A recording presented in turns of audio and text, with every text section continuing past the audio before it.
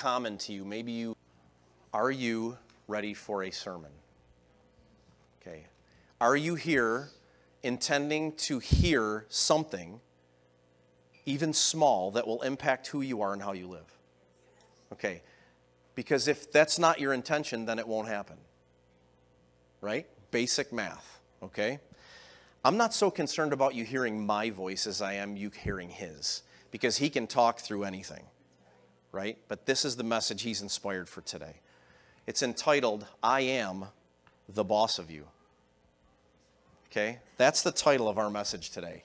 We live in a society right now that absolutely does not want to hear this. Okay?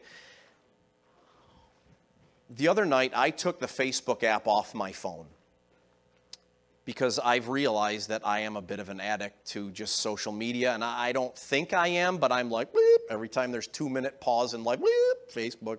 And apparently people have noticed that I didn't notice, and I don't want to be the addict that doesn't think he has a problem and he can stop anytime he wants.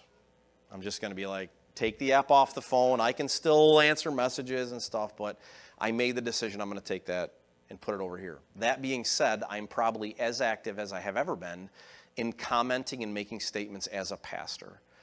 So this week I put a statement out that simply said, as a minister of the Word of God, I have to say this is what I believe is the biblical take on a very heated subject called abortion. Now, many Christians and people who are what they would tag pro-life can be very cold, and they focus on only one of two victims in this thing. Okay, there are so many people that need to know that people love them. There are so many women who, if they had families around them and support around them, would feel as though they had multiple choices, where some really feel like they have none. Okay? Well, inside of this, comments go back and forth, and what does happen is people can be very nasty on both sides of any issue you'll ever face. And to be loving toward people is harder through a social media or a text than it is face-to-face, because you can't interpret body language. People can't sense my compassion in a typed word. But there are times when comments will come up, and as a pastor, I need to bring biblical clarity to those things, okay? A couple of them that are very common is, God doesn't judge anyone. That's just not true. Does he love every person? Absolutely. To their final breath, he has given his life blood for them, died, poured out his blood, was tortured to pay for the sin of every man. Is every single person a sinner in need of a Savior? Yeah. Am I better than somebody convicted of the worst crime you could think of, sitting in jail? I'm not better than them. I'm a sinner saved by grace who is a brother to the worst. And the Word of God says, but for the grace of God, there go I. My sins just happen to be more socially acceptable than theirs. That is the main difference between us. Another one, whether it's killing someone or, eating too many burgers, a sin's a sin and God doesn't care. Not really true. The Bible says there are sins that God hates. Feet that are swift to shed innocent blood is one of them. It is. God does really not like gluttony either. And as an American society, we are probably most guilty of that one in total ignorance. So let me challenge you as your pastor, be mindful of how you feed the temple that the Holy Spirit lives in, because we will answer for that someday. And that is something I am not great at all the time. So please, like, hey, pastor, are you pastor hypocrite or pastor live what you preach? Okay, you're not going to chase me away if you ask me that question. And that's actually part of your job. Okay? Let's look at a couple of scriptures today. Romans 1:18 through 25. For the wrath of God is revealed from heaven against all ungodliness and unrighteousness of men who by their unrighteousness suppress the truth. For what can be known about God is plain to them because God has shown it to them. This scripture is saying that as human beings, the sin that exists in our life can only exist there and stay there relatively peacefully if we suppress the truth. If I hate my neighbor, and I'm cool with that, the only way I can live at peace, hating my neighbor, is if I suppress the truth that God has said, to the merciful, I will show mercy. Pray like this: Lord, forgive me my debts as I forgive those who debt against me. I have to suppress that truth in order to live relatively peacefully with my sin. That's the only way. Feeling okay about something that the Bible says is wrong is not the new covenant. Okay, that's not, Jesus did away with the law and he wiped away sin, so now I just feel okay about these things that God has said are sin. That's a perversion of the truth of what the Bible says. Okay? And in those cases, we literally suppress the truth. For his invisible attributes, namely his eternal power and divine nature, have been clearly perceived ever since the creation of the world in the things that have been made, so they are without excuse. For although they knew God, they did not honor him as God or give thanks to him, but they became futile in their thinking, and their foolish hearts were darkened. Claiming to be wise, they became fools and exchanged the glory of the immortal God for images resembling mortal man, and birds and animals and creeping things. Therefore God gave them up in the lust of their flesh to impurity, to the dishonoring of their bodies among themselves. Because they exchanged the truth about God for a lie, and worshiped and served the creature rather than the Creator, who is blessed forever. Amen. What we live in mainly in our society is simply humanism, okay? And by definition, what that is a worldview that puts man at the center. So many people will look at the God of the Old Testament and say, well, in fact, I had a statement this week in a conversation. Well, what about all these times where God unfairly killed people in the Old Testament? And all I responded was, just realize that when you say that, you're talking about an event that happened 2,500 years ago with the assumption that you know exactly what it is that God did based on exactly what God saw in his sovereignty and all-knowingness and in his loving nature, looking at a breath in light of eternity, and you would have made a totally different decision, and God is actually at fault for what he did. You're actually judging God. Now, for a person who denies God's existence, is an atheist, or hates God, to judge God makes sense. But if a person calls their life by the name of Christ and judges the actions of God in any case, you are simply out of line. You're out of line. You would have to know all that God knows. You would have to see all that he sees. You would have to be so intimately acquainted with every life and every situation that you could tell me how many hairs are on the head, in the nose, ears of every person involved, their intentions, their thoughts, what they had to work with, what they didn't, their baggage, and what would happen to their eternal soul if they died right now. You'd have to know all that in order to pass judgment on the works of God. And we don't have that. We don't have that. Do I think that there are lives that were taken in the Old Testament that is potentially the most merciful thing he could have done? Yeah, I do. Because we make the mistake of thinking that it's all about this life. This 50, 80, 100 years. It's all about this. And if a person is treated unfairly in this breath of a life, God is to be judged. I hope that you would never judge me on my, as a fallen man, worst day as a dad. No one would ever judge someone based on one day or 1 second or 1 minute of their life. And we're fallen. We are fallen humans. But they'll judge God on this breath that a human experienced? Be careful. Be really careful with that. Be really careful with that. So what we do is we exchange the truth about God for a lie, and we worship and serve the creature rather than the Creator.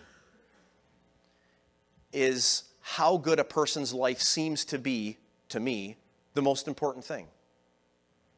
No. Is my understanding of God's goodness in every single situation the most important thing? It's not.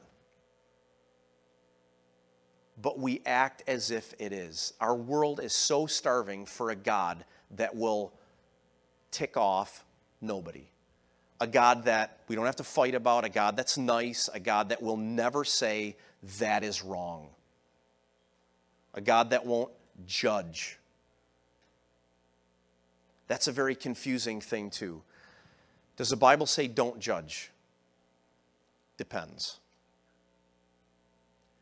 The Bible says that when I look at a life that has no Christ in it, that has not found the saving grace of the gospel, and I see fallenness and a wreck and things falling apart and just hopelessness and sin and filth, am I to judge that?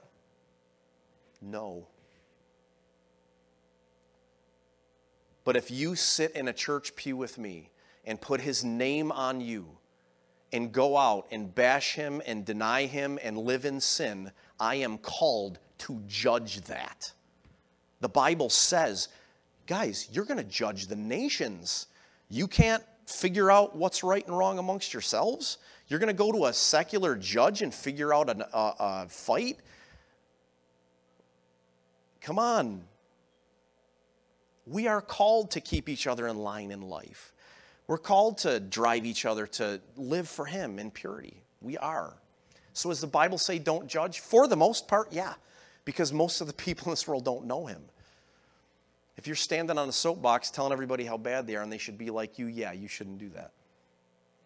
But if you come up to someone in love and say, hey, it's on your Facebook page and all the scantily clothed friends you have, not thinking that's a great idea. That is biblical. And the reason I would get fired up and in your face when you bring that up to me is because I have suppressed that truth and you just brought it up. And now I'm going to either have to deal with it or work to push it back down, and that is just a pain in my butt on my day off. That's what's happening right there. Okay? The other night, Sarah said to me, listen, dude, this Facebook dude, all the time. I was not happy. And my brain was like, nitpicking. You're just nitpicking. I used that word. You use words you shouldn't use in a marriage when you're mad. But as I laid there in the dark, I was like, this is true about me. I'm drawn to something that will stimulate my brain, a story, something, news. I'm busy. And I need to set this aside. And I literally got out of bed, 10:30 at night, went over to where my phone was charging and went, bing, what do you want to do with that? Dump it in the trash can. You want to uninstall this? Yes, I do. Do you want to just keep the basic mode? No.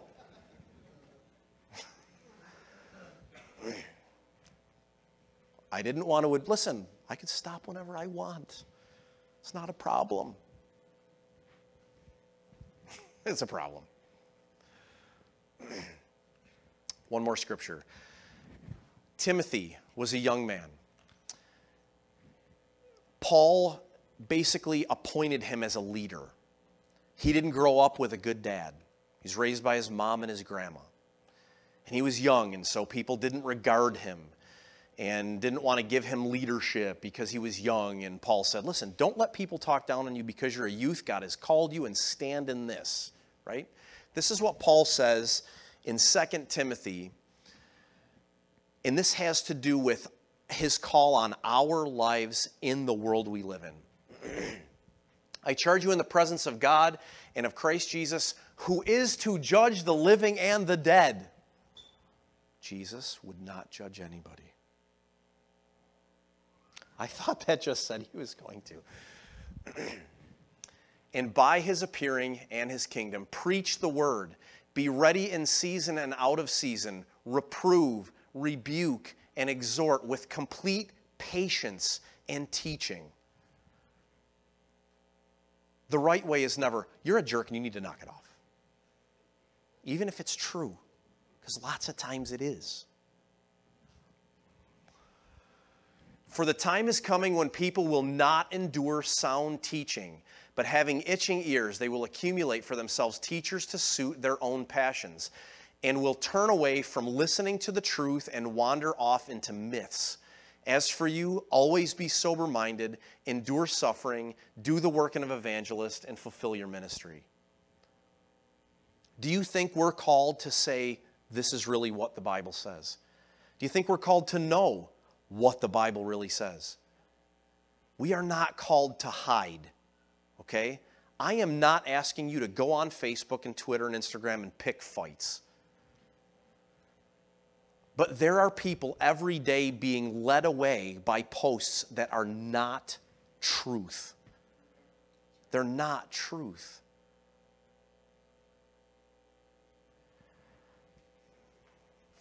The Word of God says if we see something that's unjust and we don't stand up and do something, the guilt for that injustice will fall on us.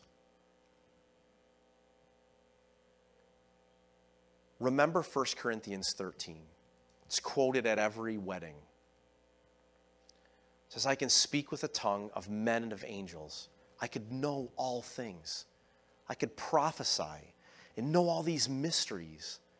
But if I don't have love, it's like I'm standing next to your head with a cymbal. Bang, bang, bang, bang.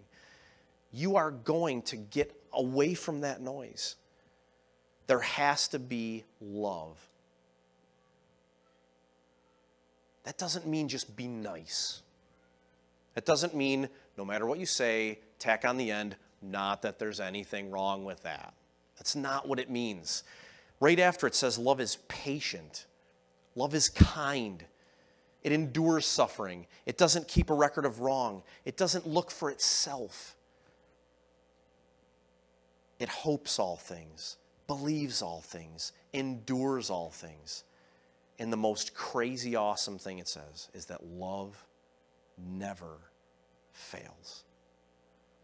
When someone comes to my life and they say something lovingly that I want to run away from or I want to drop the gloves and start swinging, I will come back to that because I know that the only reason they would ever put themselves in a position where I could possibly hate them is because they actually care more about me than they do about them. Nobody ever signs up to be hated by someone. If someone comes to your life and says, I think based on what I'm reading in the Bible that maybe this is a concern, they're not doing that because they'd really like you to hate them and talk about them on Facebook. It's because they love you and they care. They're not always going to be right, but we should be willing to consider what the Word says and say, Lord, search my heart, know me, lead me in the way everlasting, that I would walk behind you and follow you all the days of my life. Right? As your pastor, I'm telling you this world is running away from the truth of the fact that God as a creator has set standards in our world and he has put rules in place. We will all give an account for everything in our lives one day. Does he understand where you came from and what you're dealing with and your baggage and everything you know and don't and your weaknesses? Yep. But it doesn't change the fact that we are responsible for what we do. We're responsible for what we know, for where we go, who we're with. And we need to love people but be concerned that we are on the path God has called us to in every step. Agree? All right. Don't ever forget Jesus' attitude with the woman who is caught in adultery. when he ran into people who were in sin and knew that they were in a place of responsibility, he had compassion for them. Compassion that will make a minister's head light on fire. Woman caught in adultery, and all the men who are going to stone her go, hey, I'm cool with her not getting stoned. Where are your accusers? There are none, Lord. Neither do I condemn you. I think there are people who run away. They don't know what to do with that verse. Jesus doesn't condemn her? She was caught in adultery. I mean, isn't he God? Doesn't he have to judge? I think in that place, it was perfectly obvious that whatever had gone on, she knew where she stood before him. And her heart was repentant. And that's all he wants. Right? That's all he wants. The only people he ever got nasty with were the people who thought they had the answer and he was the problem. And that might sound extreme, but that's the world you live in. They're just not all coming from the Jewish background. They all think that they've got it all figured out and Jesus is the problem. Ain't going to be long and Jesus is going to be hate speech. I'm just telling you. Don't think you're not headed in that direction. This world is becoming a cold place. Do I believe that there will come a day in my life where it's illegal for me to preach what I'm preaching today? Yes.